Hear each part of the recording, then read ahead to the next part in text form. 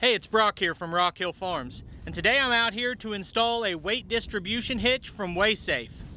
I've been using WaySafe hitches for a little while now, and I absolutely love having the gauge built in. I have one on my bumper pull, I've got one on my gooseneck, and when I load something up, I can immediately tell whether I have it centered on the trailer properly and if it's going to exceed the ratings on my truck. And I really feel like that comes in handy, and it's a safety feature. Today, we're upgrading to a weight distribution hitch on the dump trailer. And this is really a big one because it doesn't just tell you, it actually goes forward in solving the problem of making sure your weight is properly distributed. Weight distribution hitches have been around for quite a while, and they've evolved over time because that's how everything works, right? So they originally had like a chain system, and you could hook the chains on different lengths for different amounts of distribution. But WaySafe, I would say, is at the cutting edge of revolutionizing this industry because they've got the gauge on it and they have an app, and you put in a bunch of information about your truck and your trailer and your hitch, and it tells you exactly how much weight you should have. And you don't have to take anything apart. You simply crank a bolt on the top to adjust your weight. It's phenomenal. When I first got my other two WaySafe hitches, I did a video about those, and that video has gotten a lot of views. I contacted WaySafe and showed them the video. They said they love what I'm doing, and they wanted to support the channel and support the viewers, so they've given me a discount code. You can purchase any WaySafe products and get 15% off by using the code ROCKHILL. And who doesn't like a little savings, right? So let's go ahead and get this thing set up and see how it works. So step one of the process of installing this is to find out how much your trailer weighs and how much tongue weight you have so that you can use those numbers in setting up the hitch. Step two is disconnect the trailer so that you can level out the trailer. And you know, as I went through, I watched a bunch of videos on setting this up. I read the manual, and I got a little frustrated, and I thought I wasn't going to be able to use this. But I took a step back and looked at it for about an hour and figured out I can still use this. The problem was the bars that actually come down the side and put the pressure to lift up on your trailer were going to hit in a bad spot on this toolbox. But I think I've figured out a good solution that will make this still work well. So we'll cover that as we get to it. Right now, it's a matter of unhooking this, pulling the truck forward, and setting the trailer up on its own.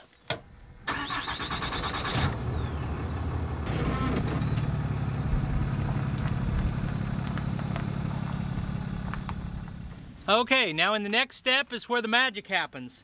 This is the actual head unit. This is your gauge telling you how much pin weight you have and how much adjusted weight you have. And here's your adjustment knob. So step one is to remove this pin right here and insert the ball. For my other WaySafe hitch, bumper hitch, I've got two balls. They look almost exactly like this. I think this one's a little taller, but I've got the 2-inch and the 2 5/16, so you can switch them out. Put that in here and tighten this all the way down. I don't have a torque wrench out here. It says 30 pounds, but we're gonna get her good and snug.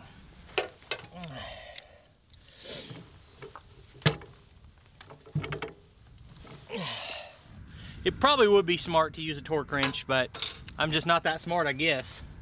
At this point, if you don't know your tongue weight, you're supposed to put this onto your truck and measure the tongue weight. But I already measured it with my other hitch. I know I've got 1,400 pounds of tongue weight. The next thing you want to do is level out your trailer. So we're going to take a tape measure and measure the bottom of the trailer, front and back, and adjust the jack until we're level. It's like we got a little over 23 inches there. We're at 23 inches at the front and 16 at the back, so we got a long way to go, but I could tell that without a tape measure. You know, as I look at this and I measure it and I try to get it leveled out, it makes me think about all the unsafe acts I've had, or the times, that is, when I didn't feel safe towing. And I realize I've never ran this thing anywhere close to level. It's always been at least 8 inches higher in the front than the back, and I just didn't realize it. The next step now is determining how high we want to set the ball on the truck. So you're going to measure from the ground to the top of this hitch. We've got 16 inches here. Then they've got a formula that tells you how much higher than that your ball should be. And it depends on the weight of your trailer. For my setup at 1,400 pounds, I need to be about 2 inches higher. So the top of my ball on the back of the truck needs to be at 18 inches. So now, I believe the next step is to go ahead and put this head unit onto the truck and set the ball to 18 inches. As we get further along, there'll be a spot in the app where it saves all this information for a certain truck and trailer. So if you have multiple trucks and multiple trailers that you use this, you won't have to measure this every time and go through this whole process. You'll open up the app and it'll show you that you're on the 4th hole on your truck, on the receiver. As I was leveling out the trailer, I couldn't believe how low I had to get the front of the trailer. I was concerned that maybe I wouldn't be able to get this ball low enough. But whenever I come back here and measure it where it sits,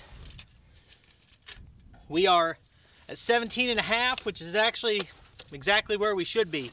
So I think I'm going to use the hitch that's in here. Quick story about these hitches. They have 2 options to choose from, which gives you 4 total hitch combinations. You can get a 2-inch shaft here, or a 2.5. You can get a 6-inch drop or an 8-inch drop. I have a 2.5-inch, 6-inch drop on the truck now. This is a 2-inch, 8-inch drop. So they were out of the 2.5-inch, 8-inch drop. So I got the higher drop with this hitch to make sure that I could get low enough if I needed to. But this 2.5-inch shaft gives you more capacity. So this is a 15,000 pound capacity and this is a 20,000 pound capacity. These are completely interchangeable, and since I know that this one is tall enough or goes low enough, I'm going to go ahead and use the heavier capacity hitch. So just keep that in mind. You can order 2 or 2.5 inch diameter. Your 2-inch is a lower weight rating. Then you've got 6 or 8-inch drop. 6-inch drop is enough for my 2,500 on that dump trailer that sits pretty low. So it's probably enough for you, but just factor that in. When I ordered this with a 2-inch shaft, that means you have to use an adapter up to this 2.5-inch receiver. And rather than the normal adapter, I got the WaySafe anti-rattle receiver reducer. So that goes on here, and it's got a plate. I think it goes this way. It's got a plate that goes on here, and you bolt it down, and that takes all your rattle and vibration out of your receiver. So even if you're not using one of these, if you're adapting from a 2-inch to a 2.5-inch, I would recommend this anti-rattle receiver adapter. Anything you can do to take the vibration out, right? So we're going to leave this, but we do need to take the ball off. And all of these use these key-to-light keys. I'll still use this with my other trailers because this is the only one of my bumper pull trailers that really needs a weight distribution hitch. And that's a whole separate conversation of when do you need a weight distribution hitch. And a lot of truck owners' manuals will give you advice on that, saying, some say like a half-ton truck, it'll say 5,000 pounds, you need a weight distribution hitch.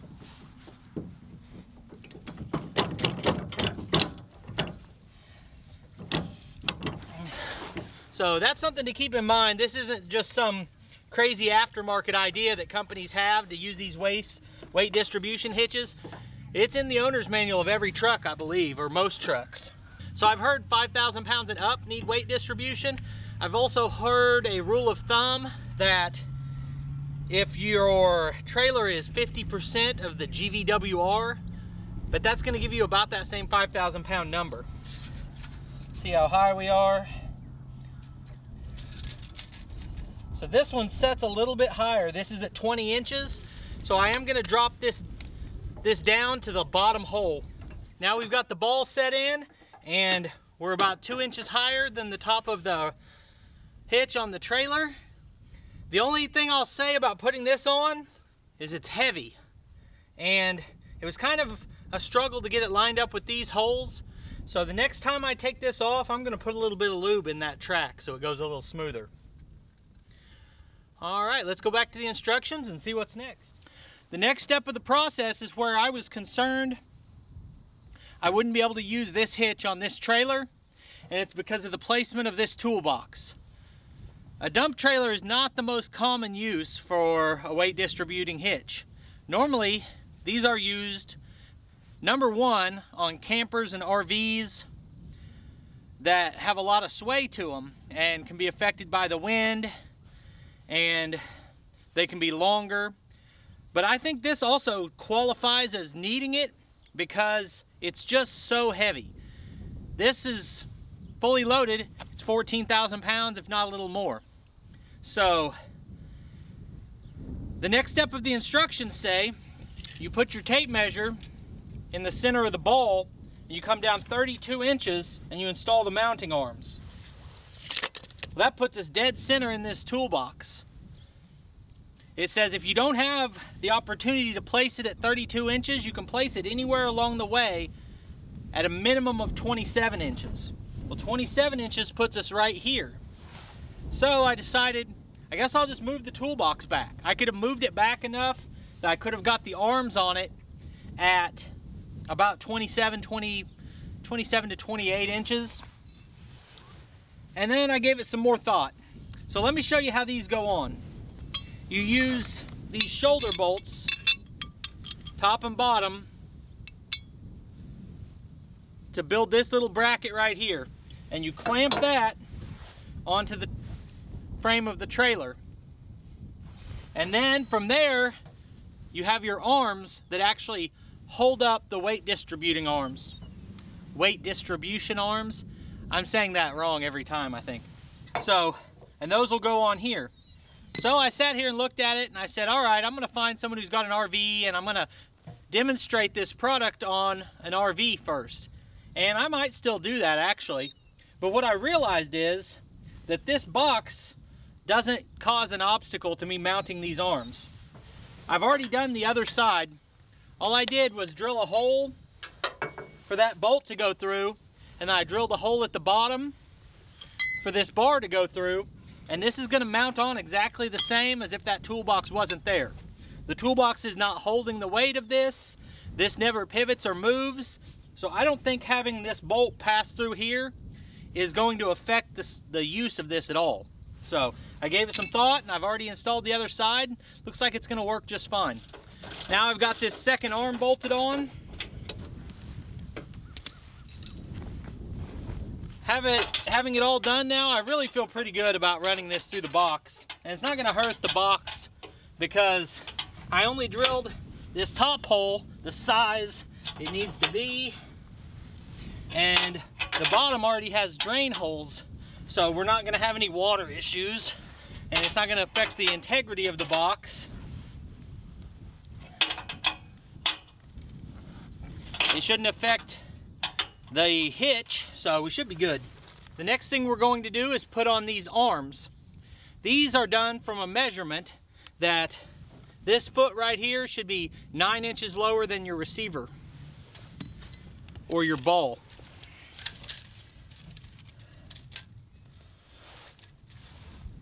So I'll tighten these up and we'll move on to the next step.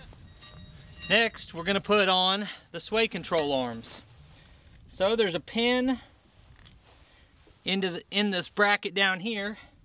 We'll pull that pin out, stick the arm in,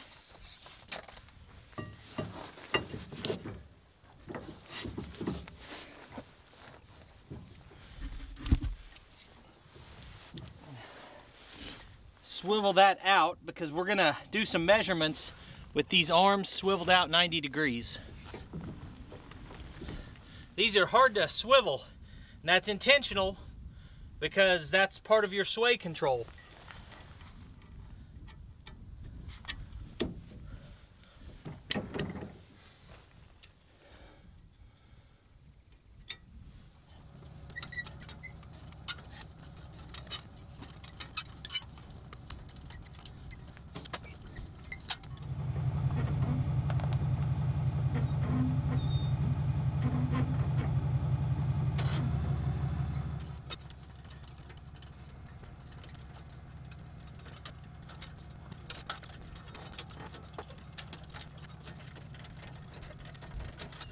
Now that the trailer's hooked up and these arms are swung out 90 degrees, I need to open up the WaySafe app, input a few measurements like the trailer weight, the tongue weight, the distance between that bar and the rear axle of the truck, the distance between the bar and the center line of these two axles on the trailer. And once I enter all that information, it will tell me the distributed tongue weight I need on this gauge when we're done. So let me check that app out real quick and see what we get. So that took me about 2 minutes to take all those measurements. And like I said before, I don't have to take these measurements every time. If I forget, it'll be saved on the app. Otherwise, I just have to know what the gauge needs to say with this trailer. One interesting thing is that just by leveling the trailer out, my tongue weight went from 1,400 pounds to 1,600 pounds. So that's just a difference of having the load level actually shifts more weight onto the truck and puts me already up to my payload capacity with just me in the vehicle, no tools, no other passengers, just this trailer and me puts me at payload. So I put all this information in here. I told it my tongue weight, my trailer weight, my pin weight, my measurements. It says my gauge needs to read 2,450 pounds. So that'll be the next step. Is we have to get the arms up onto these platforms and then dial in our weight measurement. This step right here really underscores what this product does. You can see right here that this arm has to get up here, and that doing that is going to transfer the weight from there back to here with a series of adjustments and using the WaySafe gauge. The next step is to get these arms up onto here, and I can't just lift them. It says there's two ways to do it. You can either jack the trailer up until these will go on, or you take this tool, put this into a square hole here, and use it for leverage. So let's try that. Okay, that's in position.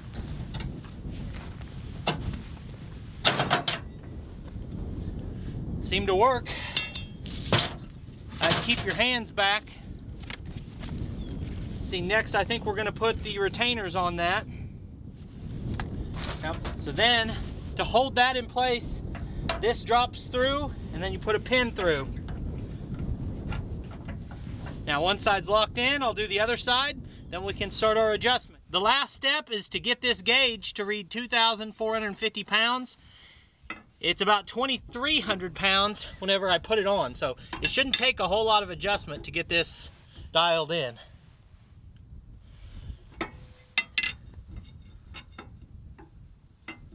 So you can use a ratchet instead of this tool that they provide, but it's a multi-purpose tool that you need for the springs. And since I don't have very far to go, I'll just use it real quick. So setup wasn't bad. Once again, this is not an ideal trailer that this hitch is designed for. It's really designed for your bigger campers and travel trailers, but I think it's going to provide me a lot of stability and sway control. So I'm really excited to put this to use. I don't really want to give a review of this until I've ran it a little bit. And if I find out I made any mistakes during the installation, that will be in the description and the pinned comment.